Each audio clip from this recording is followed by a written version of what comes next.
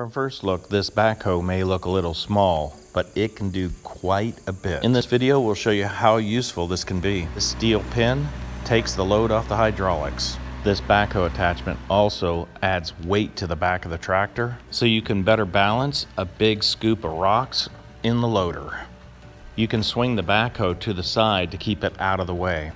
There's two hydraulic stabilizers that come down to support everything. Now you can move the backhoe back and forth with confidence. These replaceable teeth in the front really do a phenomenal job of digging. To control the backhoe, there are two joysticks. With enough practice, it becomes like the back of your hand. It's kind of like playing a video game, except it's not a video game.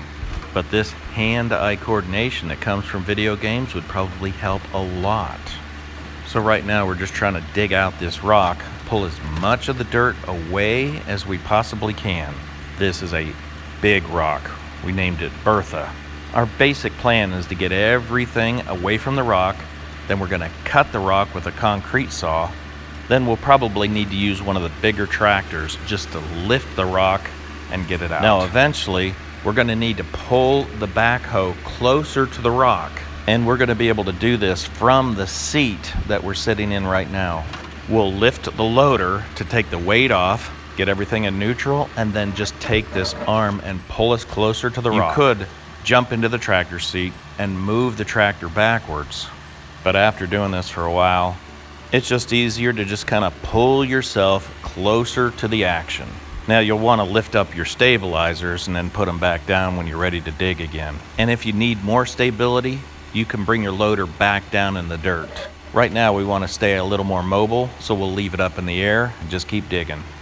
Once we get some of this dirt out, we'll be able to take the loader, kind of clean things up a little. So even though this backhoe's a little small, you can see it is doing a tremendous job of getting this all exposed.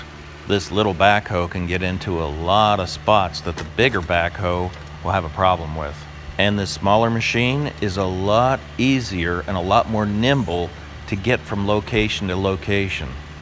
This smaller trailer is really easy to get in and out of locations, so these smaller machines really have a big advantage. They also have their limitations, so sometimes you have to get a little creative. Okay, well this is a long stretch. I think we're gonna have to move just a little closer, but it's pretty easy to keep inching forward. All right, let's go ahead and grab this rock and start to pull it out of here. Yep, just try that with a pickaxe. And I can assure you, I have tried. There's actually some pretty good dirt in here. This might end up in the garden. So we'll dig as far as we can and then just kind of inch forward a little bit each time. And we can also feel around for bigger rocks. You really never know what you're going to hit until you actually start digging. We didn't know how big this rock was until we actually got it uncovered. And after a while, you start to know how big of a rock you can actually handle with your machine. This backhoe's really nice for digging out stumps. I've dug some stumps out with just the loader, but it is really a lot easier with a backhoe, of course. And it is kind of fun.